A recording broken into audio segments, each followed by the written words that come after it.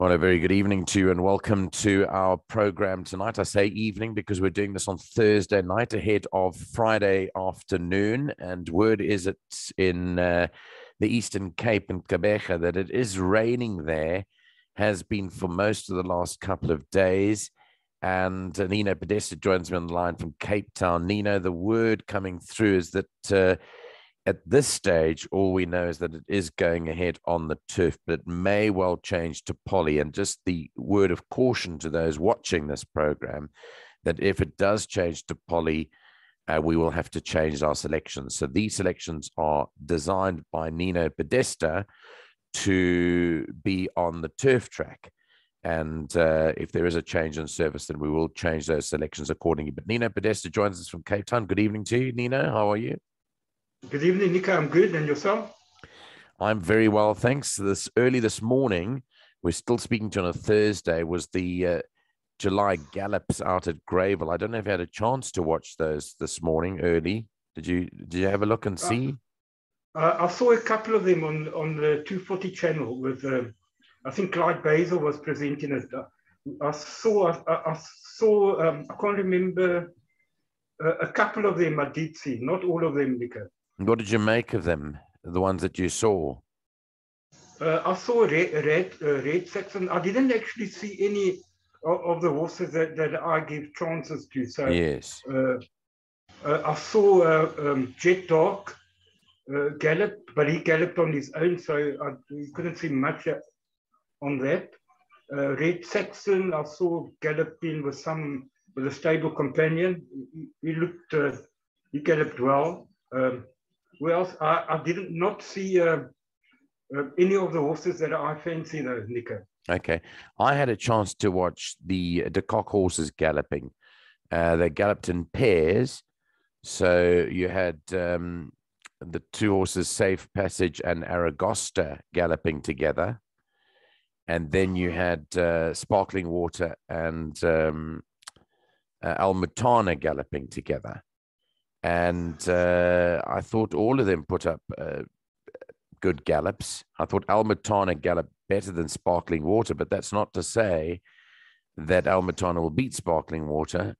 I thought that Sparkling Water has got a massive chance in the running of the big race next weekend with Samanga Kamalo on board. I think that's got a big chance. And then in terms of Safe Passage Aragosta, I think both have got lively possibilities. One's got Warren Kennedy now. Aragosta's got Warren Kennedy. Muzieni rides Safe Passage. I think Mike De Kock is going to win this year's July. I don't know with which one, though. That's the question. Yeah, Nico, you could probably do that. There's no reason why you shouldn't. And but on the other side of the coin, I think it's a very competitive July. And to be honest with you, I think it's one of the hardest Julys to pick a winner. I think there's quite a few horses with chances. Well, we've got lots of programming coming up in the next week, Nino. So just before we go into the Fairview program, I am going to be speaking to Mike De Kock in a one-on-one interview, going through his runners on July Day. So that I'm hoping to do in the next few days. And then the big carrot for next week for all our Clocking the Gallop listeners is the in-depth discussion with the one and only, the racing guru of them all, of all gurus, Robert Blumberg. The ringer.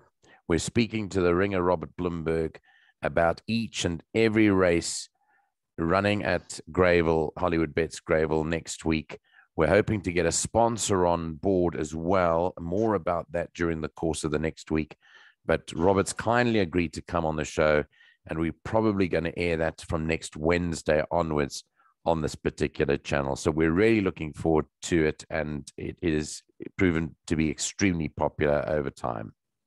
Yeah, Nico, isn't he just a legend, Robert Bloomberg, and always ready to help, humble. That's the kind of guys we need in racing. And absolutely. We're looking forward to chatting to him. But let's go to our racing on Friday. At the moment, it is rain affected. Now, I can tell you that the penetrometer reading for Fairview was done earlier on this Friday at about 3:30. And at that stage, the track condition was still good on the turf track, but they had about 8 millimeters of rain. But that may well change overnight. There'd be no withdrawals on the card, but let's run through it now with Nino. Let's go to race one. Race one is a maiden juvenile plate for fillies round the turn 1400. And here you're going for Eclair as your top choice, number 4. Yeah, Nika, I think this is a 2-horse race, but before we even carry on with the card, we need to stress that this was done as a turf meeting, and even if it is on the turf tomorrow, Nika, the going is going to have a big say in the outcome of a lot of races, especially with my best bet on the card later. So I think that, if it stays on the turf, I think he cleared the Flower Alley, brilliant first run, and Sugarberry. I think those two will fight it out. I think you could get a bit of improvement from number 2, Bavarian Jet, and also number 7, Lady Shiva. But for me, a boat race between 4 and 11. Okay. Both well-bred horses. The one is a Flower Alley, and the other one is an Ideal World. They will love Sugarberry has gone 1400 already, but what's the name? Eclair, been out of Flower Alley by Western Winter. I think she'll love the extra 200 meters, and I think those two will fight it out. Okay, well, we did have the Cotson stable winning with Carbonado last Friday, so they could well follow up and win the juvenile race again here. But 4, 11, 2, and 7 are Nino's selections for race 1, which is the start of the bipot.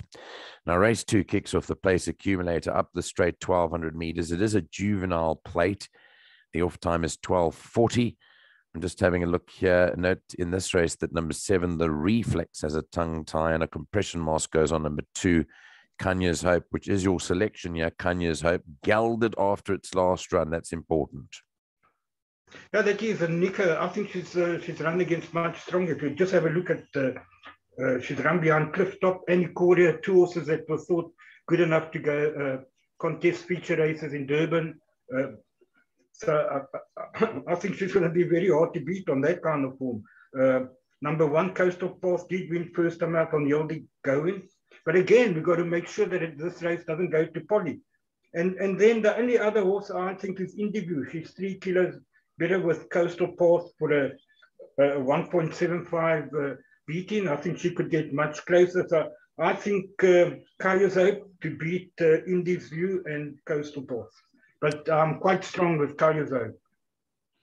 Yeah, Kaya's Hope is a son of the United States. Has had 4 runs, and the runs, as you mentioned, behind Cliff Top and Ikoria, especially that last run behind Ikoria was a good one, giving Ikoria 2.5 kilos and running 4 lengths back. And I believe that Kaya's Hope, as you've tipped it first, is the horse to beat over there. 2 from 5, 1 and 3. Race 3 starts off the pick 6, a maiden over 1,000 meters, runs at 1:15. Changes in the third race. Number 1, Maradiva, has a compression mask, and Blinkers Tongue Tiger on number 4, Psychedelic Eric. Compression mask on number 5, Goom Goom. Right, your selection here, you go with Maradiva to win and beat home the field here. Maradiva ahead of Miss Rose and My Lord and Master, 192. Yeah, Nika, I think it's a very trappy race. This Maradiva, it's got the form, but there's a lot of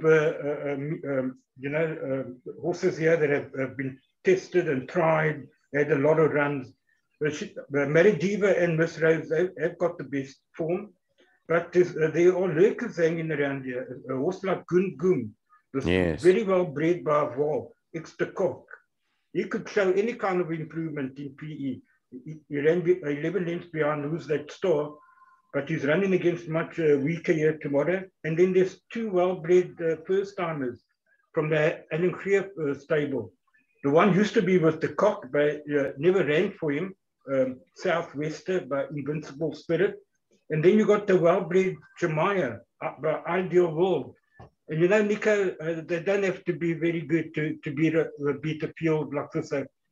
Any market support for these has to be taken seriously. And then I also give a bit of a chance to Tipsy Tina. I think she's quite a long shot in the race. She contested the feature race last time. She ran behind the Corey. I think you can put a line right through the race, that run. But on the third behind Easy Living, before that, she's going to have a chance. Very trappy races, race number 3, Nico, especially if the going is heavy tomorrow, and it's going to be difficult for Maladiva to come from a one draw on heavy going.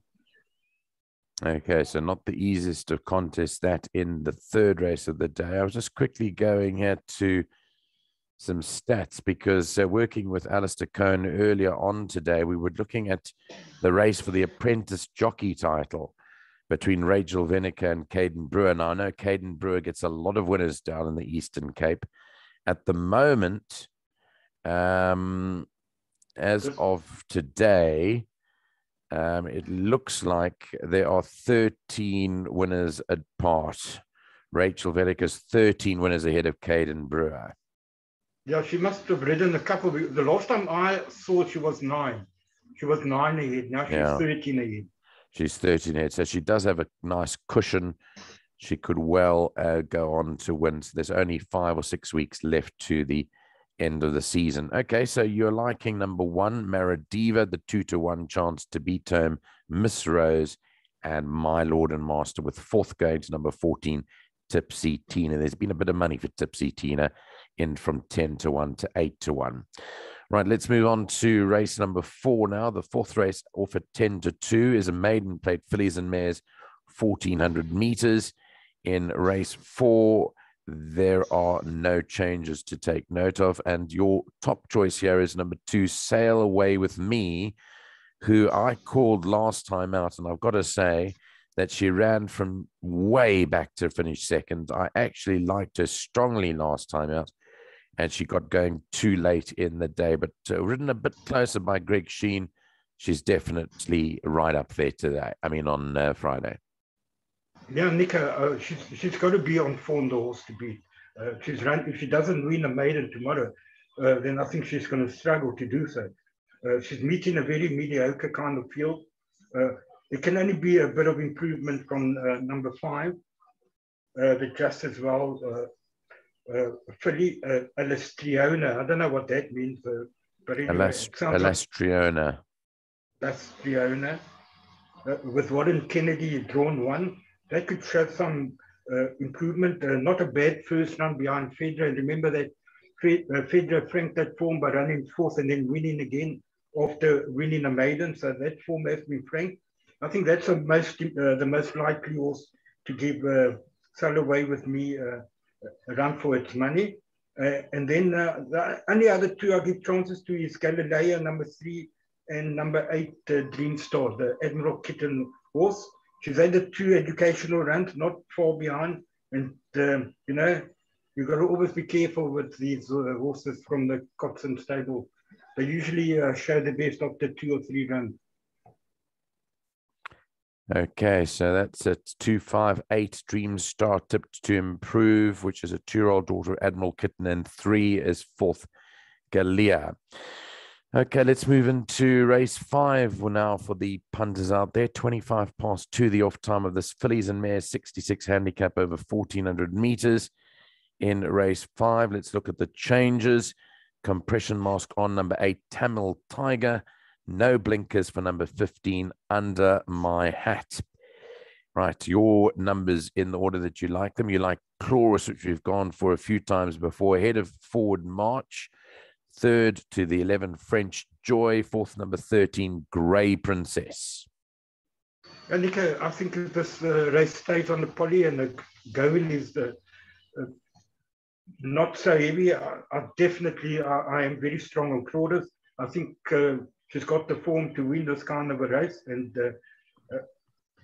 that's my clear and strong first choice. Placings become difficult after that. I think maybe Forward March, and it was fancied last time. That could have a chance. And 11. If it goes to poly, I actually made a selection for turf and poly here. If it goes to poly, then number 11, French Joy, will come in with a bit of a chance at a nice price. and also if it stays, I haven't tipped Louvain. I know I went for it last time. Yes, you didn't did. like the poly. I think if this stays on the turf, then I think that comes into the reckoning. Number 14, Louvain, and 13, Grey Princess. But I'm very strong on Chloris. Yeah, I think if it remains on the turf, Chloris is a big, big runner. We've been for a few times before. Tara Lang trains this, Ryan Munger rides, and could well be the right horse in race 5.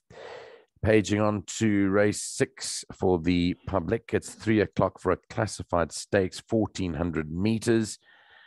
Changes in race 6. Compression mask on number 10, Ideal View, which you've tipped for 4th. Here you've gone for Bold Resolve, and so much so that you've tipped this as the best of the day. Yeah, Nico, I did, not knowing about the state of the going, and if it gets changed to poly, I don't think this horse will run. That's the first thing. I don't think Alan Greer will run this horse on the poly tomorrow. And also, this horse comes from way back. So if the going is very heavy, we've got another problem here, because I don't know if it's going to make up that kind of ground on heavy going. But the way it finished last time, I think he was very unlucky.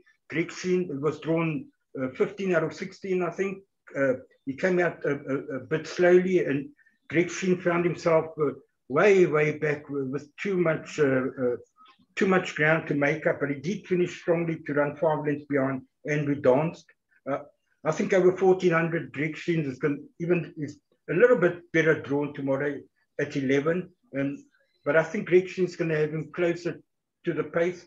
And if you have a look at his penultimate run over course and distance, when he did beat Chloris by almost 3 lengths, I think this, if the going is good or not too heavy, I think this horse is going to be very, very hard to beat.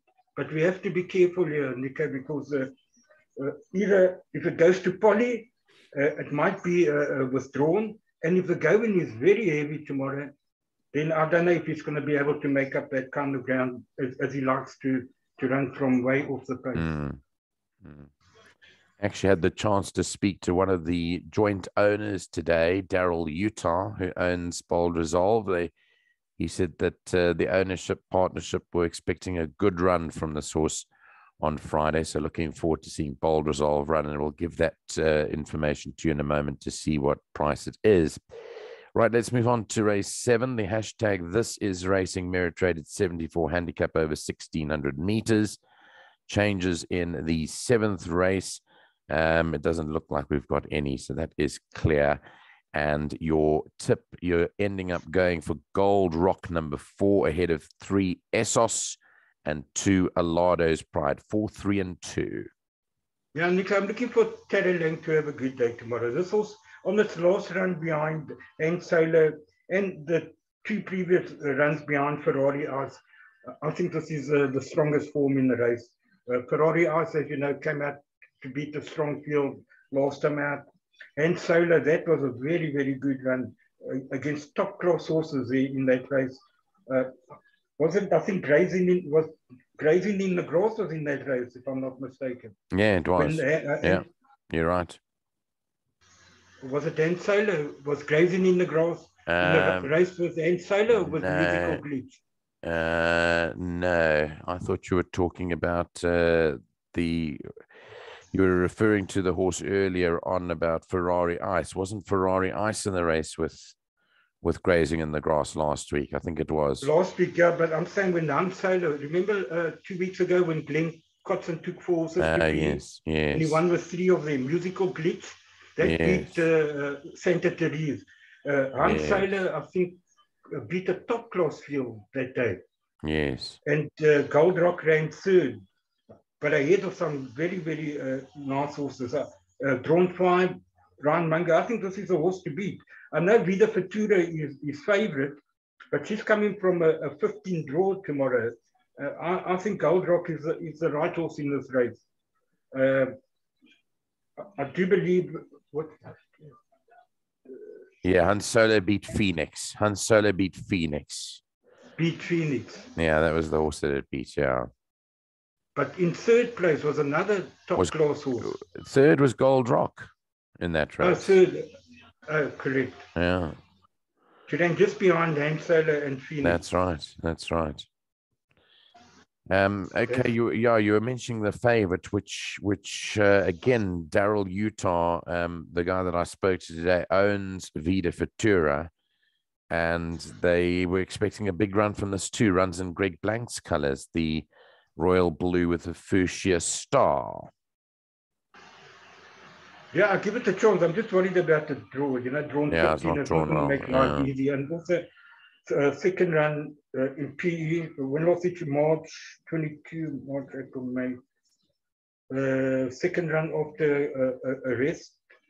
I'm not actually a believer in that, but I'm worried about the draw, Nico. Drawn 15. Yeah. Okay, we've got to kick on to the last of the day. Race 8 at 10 past 4 is a fillies and mares 70 handicap. It's up the straight 1,000 meters. Changes in the 8th race. A tongue tie on number 4, Wire Yaya. No blinkers for 6, Keeping the Peace, who also has a tongue tie on, and a compression mask on number 11, After the Storm. So just going to that final race of the day, you're going here for the outsider number 14, Blind Love, who you've tipped as the value bet for the day. It's not the first time that you're going for a 20-1 value bet, and Blind Love is 20-1 when we're recording the show on Thursday night. You've tipped that to beat number 8, Fedra, 1, Pam's Princess, and 12, Sophia Aeronaut. Tell us why you like this 14-horse Blind Love.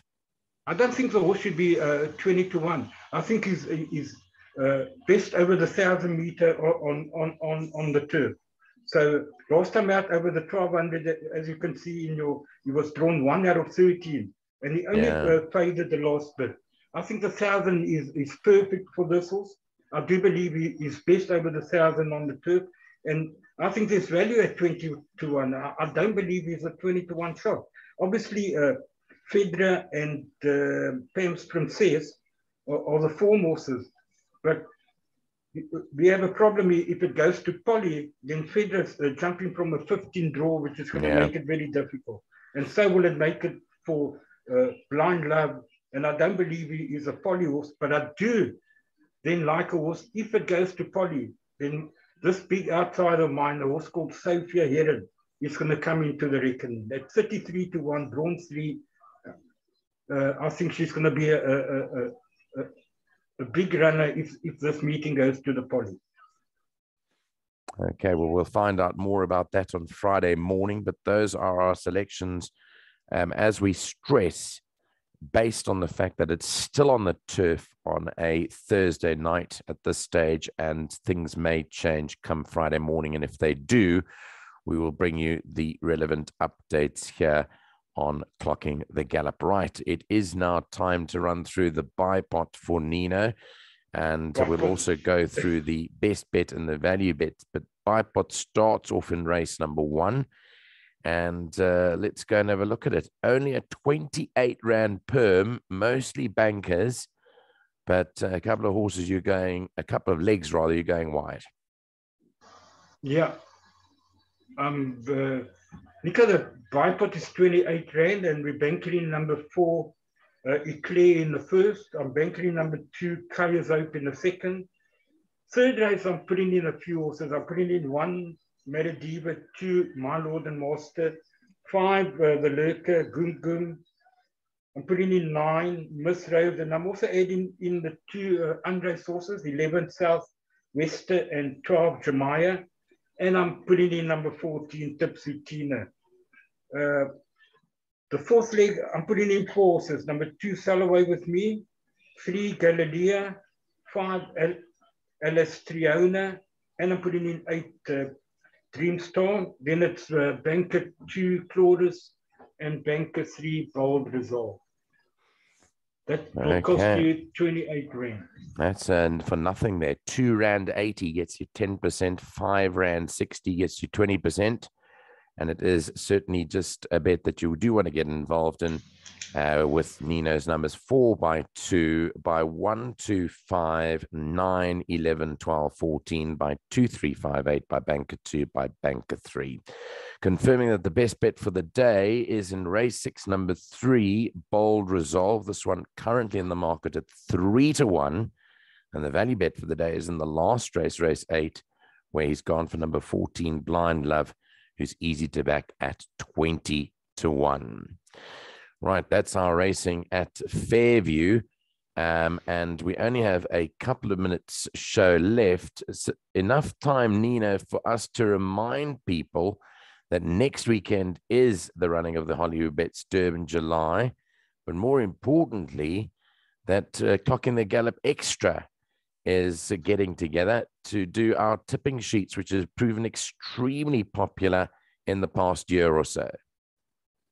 Yes, it has, Nico, and we've had a lot of support, and I'm grateful to all the people that support us on these extras that we have, and you know, we go out of our way to try and study the cards and bring the best information to them. Yes, we do, and it's a team effort. Again, I reiterate that a lot of people turn around to us, they say to us, why do you do a program and then you charge for these? Well, these are joint efforts, Nina. These, everyone contributes to. The programs that we're doing now are your personal view on it. Sometimes I might add my 2 cents worth, but overall, the shows that we do on YouTube are individual tipsters coming up with the selections. And then we are going to be selling our selections for the 4 days starting next Friday, the 1st of July, through until the Monday, the 4th of July. There's a meeting at Fairview. There's a meeting, obviously, down in Durban, the big one, the Hollywood Bets Durban July meeting. And there's a meeting on Sunday at Turffontein, the 3rd of July. So for 250 Rand, you can get our tipping sheets. All you have to do is do your deposit in our Clocking the Gallop First National Bank current account. The number is 6290552831, and send us your proof of deposit, and you'll be listed on the list of people to receive our tipping sheets on all 4 mornings of the race meetings in question. If you do want to check out further information or send us a note or email, go to clockingthegallop.com. That's www.clockingthegallop.com. And let's hope that you are on board with us for next weekend. Nino, last word with you. Yeah, Nico, I just think it's a nice initiative. Let's hope we get a lot of support, and hopefully that everything goes well tomorrow. And just to remember, my value bet in the last Blind Love is based on turf. Yeah. I have to stress that. Well, as I said, we will give an update to the people out there if there are any major changes with regard to the selections on Friday morning and the surface does change. Because as you know, with bookmaker bets, if you take bets and the surface changes, your bets are null and void and you have to retake them. And that's how Clocking the Gallop will work with our selections. If there's a change of surface, we will either reaffirm our selections or we'll have to rehash them to make it more appropriate. Right, Nina, I've had a long day. Thanks so much for joining us. We will, of course, engage with you on the Hollywood Bets Durban July sometime next week. I maybe think that it's time for us to get together to do a short little program, apart from Robert Bloomberg's program, for yourself, myself, and Neil, and maybe the Ghost Rider in the background to come on as the normal, strong Clocking the Gallop team that we are, and just have a brief conversation about the July. But I can tell you one thing, is that I saw Captain's Ransom work today on her own, and what a champion that racehorse is. I mean, she looked $1 million, and when I say $1 million, you can underline that with dollar signs. She looked top class. Nico, how many times have I told these people, you're all against me? When she ran against Chansonnet, I've tipped her and tipped her. I haven't stopped tipping her. That is an absolute machine. That horse is not going to get beaten. Not next week, and not for a while. Not ever. That's an absolute. That horse has got gears. Absolutely. Nino, less than a minute left. Thank you very much for your time on this Thursday evening. Have a great day on Friday, and we'll link in with you if there is a change of surface. Thank you, Nico. All the best. Thanks. Bye-bye. Bye.